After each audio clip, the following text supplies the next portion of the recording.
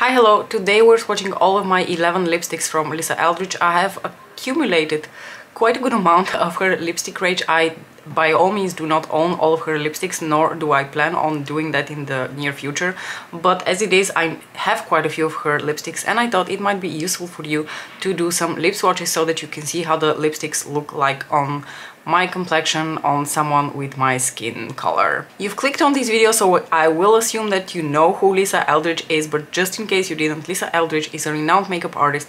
I will link her YouTube channel in the description box below, and several years ago she launched her own lipstick line. A number of these lipsticks were originally released as limited edition, but now you can just find them on her website, which is basically lisaeldridge.com, which I can also leave in the description box for you. She has fantastic customer service. She ships, I think, from different places around the world, so I don't think anyone ever really needs to wait for a very long time to get their orders from her. I am based in the Netherlands and I think she has a warehouse here because my orders from her always arrive within like 1.5 to 2 days. It is insane. So Lisa's lipsticks come in a variety of different finishes, and I think I have representatives of all the 3 finishes that she has ever released, but do correct me if I am wrong. I have 3 of her insanely saturated lip colors, I have 5 of her true velvets, and I have 3 of her luxuriously lucent lipsticks. All of her lipsticks come packaged in the exact same way. You will get this beautiful, very hefty gold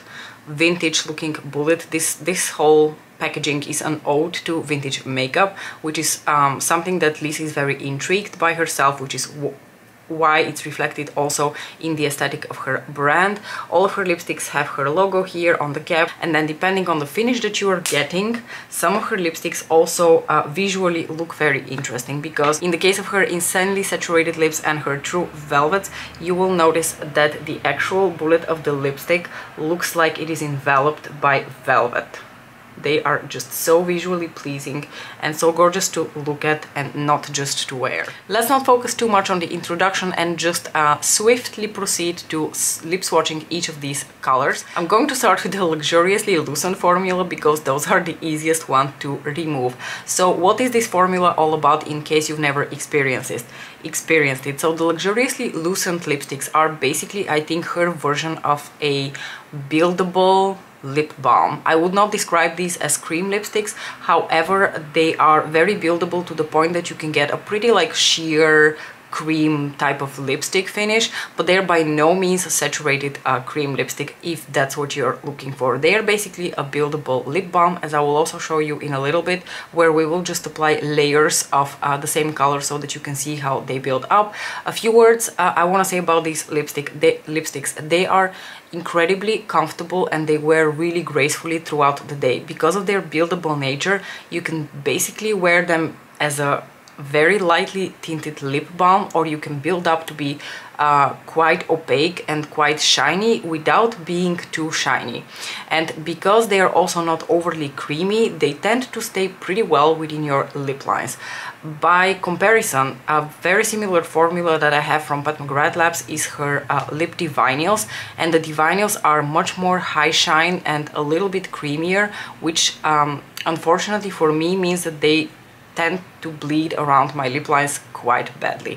These don't do that. So you apply them in, you know, the coverage that you feel comfortable with, then you wear them out throughout the day, and what I feel like they do is as the day progresses, unless you reapply them, they kind of wear down to a little bit of a stain. And let's say you have like greasy food or you've had a lot of drinks, they will wear off, so you will have to reapply them a bit, but I find that they reapply pretty easily. They don't chunk up and build up on themselves in such a way that as to become uncomfortable. They're just one of the most comfortable, user-friendly, buildable lip balm type of lipsticks that I have ever come across on the market, and it's no surprise that they're some of my favorite lipsticks to wear, especially when I'm feeling like a little bit of color, but I also want to keep it a bit more toned down, because her other 2 formulas are not about keeping it subtle. Okay, so the first lipstick that I'm going to demo for you is also the newest one in my collection. It was also released very recently. These only came out a couple of weeks ago, and this is the shade Meet Me in Berlin, which is like your classic brown nude. If you want to hear the coolest and most 90s story ever, which is also the background story of this lipstick, you should definitely go and watch Lisa Eldridge's reveal video of the new lipsticks that were added to this line. I did FYI zoom you in a little bit. So here is Meet Me in Berlin. In case you apply just one very sheer layer, you can see it adds a little bit of color to your lips without really turning too dramatic very quickly. So if you want, you can totally stop here. However, if you wanted more shine and more pigmentation, you can continue to build up without this ever becoming gunky or uncomfortable. So here we go.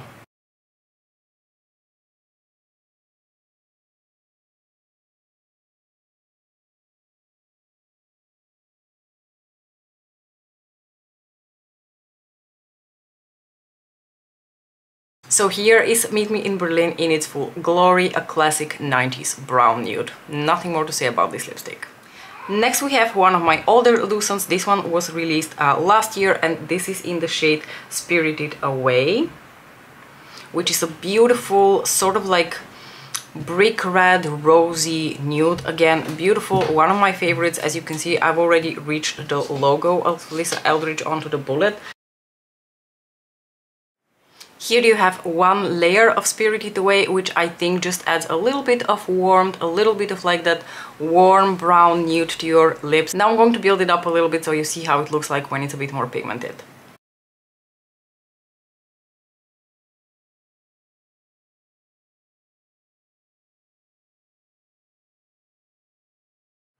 I adore Spirited Away. I just think it looks so incredibly flattering because it has those like warmer brick red tones to it. It looks gorgeous with everything. It is so incredibly comfortable. I cannot say enough good things about this color. As you can see, what's very interesting about this formula is that it's very lip balmy and shiny, but without being too shiny. Like I said, the Diviners from Pat McGrath are much shinier compared to these. So these have a bit of a shine, but without being too offensive in that aspect.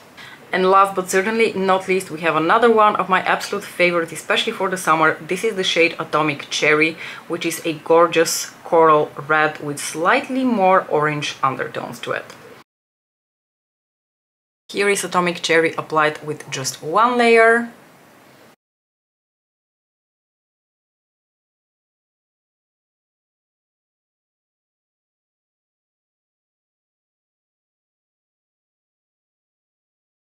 If you're scared of super saturated coral reds but you would really like to wear that color, this lipstick is the perfect solution for you. But I do have to say, because of the nature of the color, because these coral red colors tend to have a little bit more like a white pigment to them, this is not the most forgiving color if you have dry flakies and like your lips are very dry. If your lips are very dry, the pigment will attach a little bit unevenly on your lips and it will cling onto super dry patches on your lips. It's not really bad, but I wanted to mention it for this specific color because I have noticed it happening a few times to me. Not recently, but that's because I take really good care of my lips, but it can happen. Gorgeous lipstick. I love Atomic Cherry. She recently released another shade that is very similar to this. I don't have that shade. The shade is called Je ne sais quoi and it's part of her like newest addition to the luxuriously lucent line. But I don't have that color because it looks very similar to Atomic Cherry, and one of my friends actually made the mistake of purchasing both, and I can tell you for a fact they are almost indistinguishably similar. I think Atomic Cherry is just slightly brighter and more orange toned, whereas Je ne sais quoi is slightly more subdued, but they are pretty similar in color. So if you are interested in these two colors, make sure to do your homework so that you can figure out which undertone is best suited for you, and preferably don't buy both because I feel like there is a chance you're going to feel like you duped yourself a little bit. And now that the easy to remove colors are out of the way, let's switch on to the most difficult colors to remove, and those are the insanely saturated lips. The insanely saturated lips are basically her true velvets, which are like a velvet satin matte lipstick. These are the cranked up version of those in terms of their pigmentation. And like I mentioned, I have 3 colors from that line. I don't think that line contains too many colors as it is, but I only have 3 of them and I'm going to demo those for you. I coincidentally have just swatched this lipstick also in my previous video, so I'm just going to start with that because it doesn't really matter in what order we're going to do these. This is the shade Skyscraper Rose. Skyscraper Rose is a fuchsia with bright red undertones.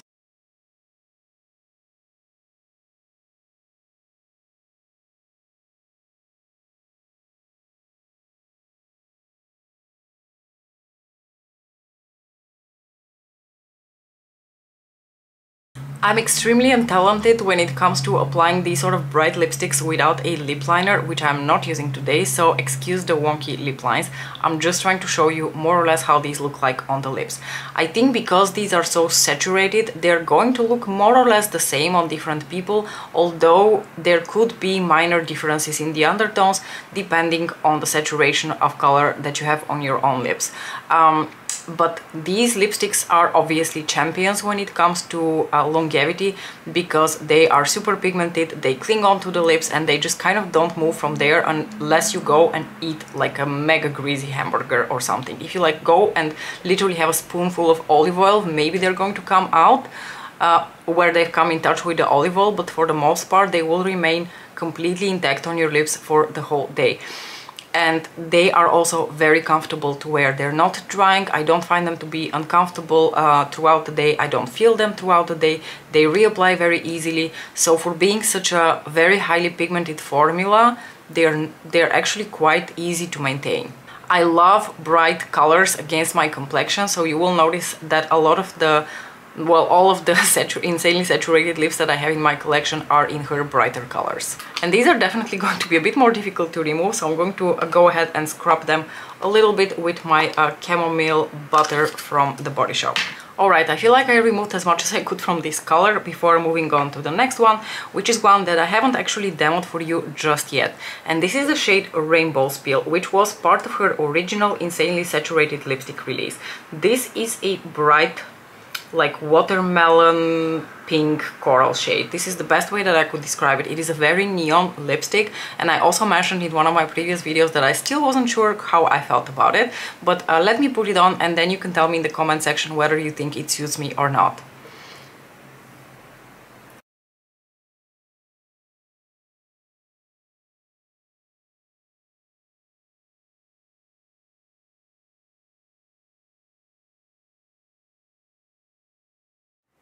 So here is Rainbow Spill for you. I look a little bit like a traffic light. This lipstick is just so incredibly bright. I do find it very flattering against, I think, most people's complexion because it has very warm watermelony undertones to it. It's not like a cool tone pink, it's much more of a warmer pink. It has a lot of yellow in it, which is I think what makes it so incredibly flattering in terms of its undertone. But I do have to warn you, because of the nature of this lipstick, again, like those more pinky corally shades which contain a little bit more of white pigment, this one again tends to be just a little bit less forgiving if your lips are very dry, because it can cling to dry patches and it can settle just a tiny bit in your lip lines. It's not too bad though, I have to say, for a color like this in this specific formula. This lipstick is quite the champion in performing really well and feeling relatively comfortable on the lips. I do find this shade to be slightly more drying compared to the other two shades that I have from this line, but overall, for what kind of color it is, I think it is the best that you can get. And here comes my favorite out of the three, because I am a sucker for red lipstick. This is again one of the newer releases in this line, and this is the shade Strawberry Shock, which Lisa Eldridge describes as a filtered red. It is a beautiful, more subdued tone of red with slightly like watermelony tones to it, like strawberry watermelony tones to it, and it is just gorgeous and I am obsessed with it. This lipstick is coming on holiday with me.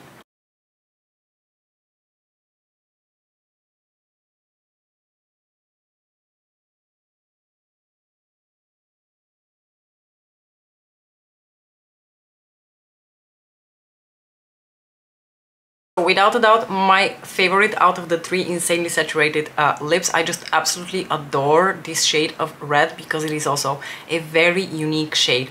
Something that I wanted to add about the uniqueness of Lisa Eldridge's lipsticks. She has the best and most engaging way of describing her lipsticks and making them sound extremely unique on the market. But when you go back down to the basics and you swatch them against other lipsticks, because let's face it, the makeup market is so incredibly saturated that pretty much all the colors have been done and redone. It is very difficult to invent new colors. But I think what really sets Lisa's lipsticks apart from everything else is not just the colors, but also the finish and the way they look on the lips. They truly look like velvet on your lips. They have a little bit of like that silicone slip feel to it, so they they look like a little bit of a filter on your lips, so they smoothen your lips and they just look so incredibly beautiful on the lips, while not always being a very unique color. That's not the case with a Strawberry Shock. Strawberry Shock is a very unique color in my collection. I've never seen anything quite like it. It retains those neon qualities to it without being offensively vibrant. I don't know how else to describe it. If you're a YouTuber and you have to do lip swatches, that stuff from the Body Shop is magical. It just takes everything off without making your lips bleed. And finally, the remaining 5 lipsticks that I would like to showcase for you are all in her True Velvet formula. So those are very similar to the insanely saturated lips, but they're just not so insanely saturated. They still have the same qualities. They're quite pigmented, they have this smoothing effect on the lips, they look like velvet on the lips, but they're maybe just slightly less punchy compared to the insanely saturated lips. So in no particular order, I'm just going to grab colors and swatch them for you. The first color that I grabbed is the shade Cinnabar. And Cinnabar is a beautiful brown cinnamon goodness. I love this lipstick. Personally, I didn't really have a color like this in my collection, and Lisa made it sound like it's a very unique color. But from what I understand from a bunch of my friends who have more extensive like MAC collections, MAC actually has a similar color to this. But without further ado, let's just swatch Cinnabar. The most perfect autumnal color.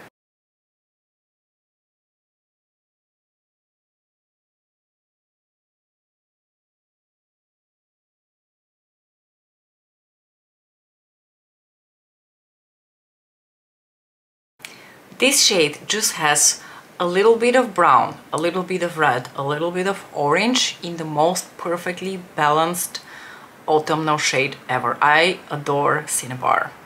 Every time I pull out for it, I'm always amazed at how flattering and beautiful it looks. And ooh, the next shade that I grabbed is another one of those lipstick shades that I would truly describe as quite unique to Lisa Eldridge's lipstick collection, and that is the shade Velvet Dragon.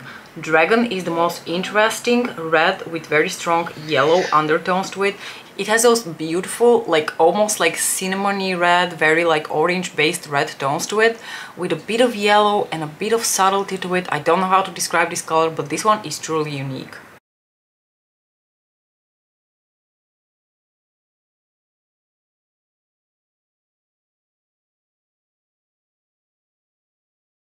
While I would describe the True Velvets to be pretty consistent in terms of their formula and how they feel on the lips, I do find that there are some minor differences. For example, I find this shade, the shade Dragon, to be just slightly more drying compared to some of the other lipsticks that she offers in this range. But by drying, I mean just like 10% more drying, and I'm totally willing to suck it up because the color is so incredibly beautiful. Ooh, next we have grabbed a very vampy shade, the deepest shade that I have in the Velvet line, and also a very unique one to my personal collection, and that is the shade Velvet Decade. Velvet Decade is like molten dark chocolate on your lips. It's incredible.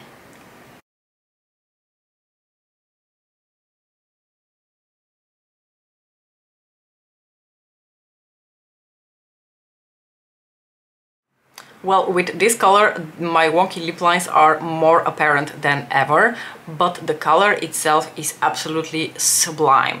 With that said, it is also the most high maintenance color that I have of all of my Lisa Eldridge lipsticks. It wears relatively well, it is quite comfortable, but it is a more vampy color, and throughout the day it can get quite patchy. So that is something that I have noticed about this lipstick, that it looks quite okay for like the first few hours, but then throughout the day, even if you don't really consume much food or drinks, it can get quite patchy. And in my experience, because I wear this throughout the day when I go to work, so I wear them anywhere from 8 to 10 hours a day at least, in my experience, the best way to approach this lipstick once it starts to get patchy is to actually remove most of it, to like blot it all away until you only have a little bit of a stain from the original color, and then apply a light layer of that, almost like a stain.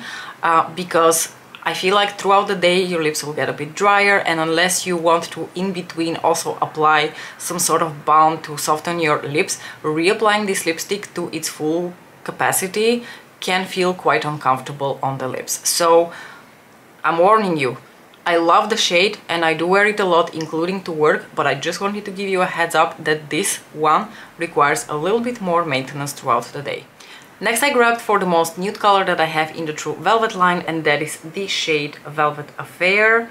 Velvet Affair is just a gorgeous mid-tone, camel-toned brown lipstick. It's very beautiful, it's not too pink, it's not too 90s brown, it's just very perfectly balanced, and it has a little bit of those warmer camel tones to it, and I really love browns which have those undertones, so I really enjoy the shade Affair.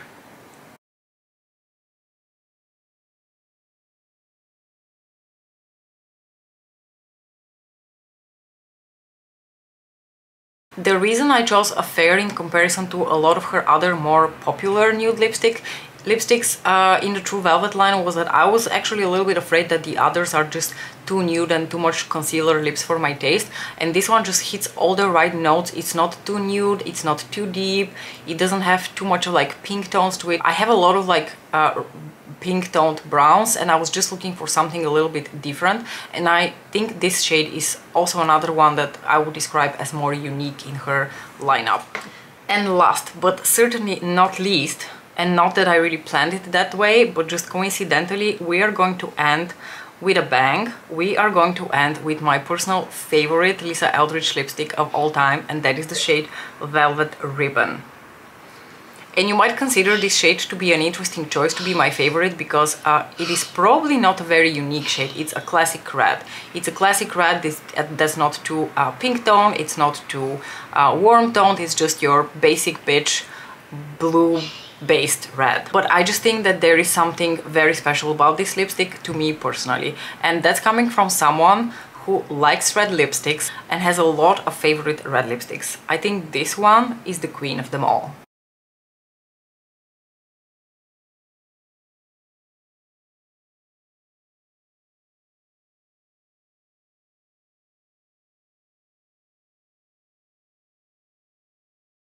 Is she not perfection?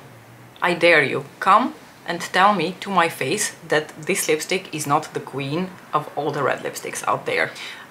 I want to also throw in, because I mentioned that there are subtle differences between the lipsticks even within the same formula. While it is in the same, you know, velvet matte formula, it has a little bit more of like a satin quality to it, a little bit more of creaminess to it, which makes it even more comfortable than a lot of these other colors are. A lot of these other colors could get a little bit drying over the course of the day, and I never have that feeling with Ribbon. Ribbon is the lipstick that I would recommend if you know, were ready to take the next step, going from something like Atomic Cherry, stepping it up from something like Atomic Cherry, which is a bit more sheer and like a balm, to something that is more saturated and more of like a statement bold red lip color. I would say go for Ribbon, because it will not let you down. It is such a reliable color. You will not ever feel like you need to check your face every 5 seconds to see if the lipstick is there, if it has worn out in a very unflattering way. You'll put it on in the morning, you will have fries, you will have drinks, and maybe you'll have to like rub it a bit in the center of your lips to like make it a bit more homogeneous with the rest of your lips, but for the rest you might not even have to touch up this lipstick until the end of the day when you want to take it off. That is how incredibly long-lasting and reliable it is. And because of those classic red undertones, it's going to look flattering on everyone, so you know, If you wanted to dip your toes in true bold statement red lipstick, get yourself a velvet ribbon from Lisa Eldridge, and trust me, you will not regret it. That's it, you guys. Congratulations to you, congratulations to me and for my lips for surviving this lip swatch party. We have made it to the end. We have swatched all of the 11 lipsticks that I own from Lisa Eldridge currently. Overall, really consistently reliable lipsticks across the different formulas that are just presented beautifully in the most gorgeous vintage gold packaging. Before we part ways, let's swoon at the shade Ribbon one more time. I'm actually going to go and purchase myself a little bit of a Monolith Seduction palette because it is releasing in about 10 minutes from now, at least the early VIP access, and I cannot wait to get my hands on it. Thank you so much for watching this video. I hope you enjoyed it. I hope it was helpful. Do let me know which ones were your favorites, which ones were your favorites on me, which ones are your favorites on you, because I know a lot of you probably already have a pretty substantial lipstick collection from Lisa Eldridge, if not the whole range of lipsticks. Thank you so much for watching, and we will see each other again very, very soon. Bye!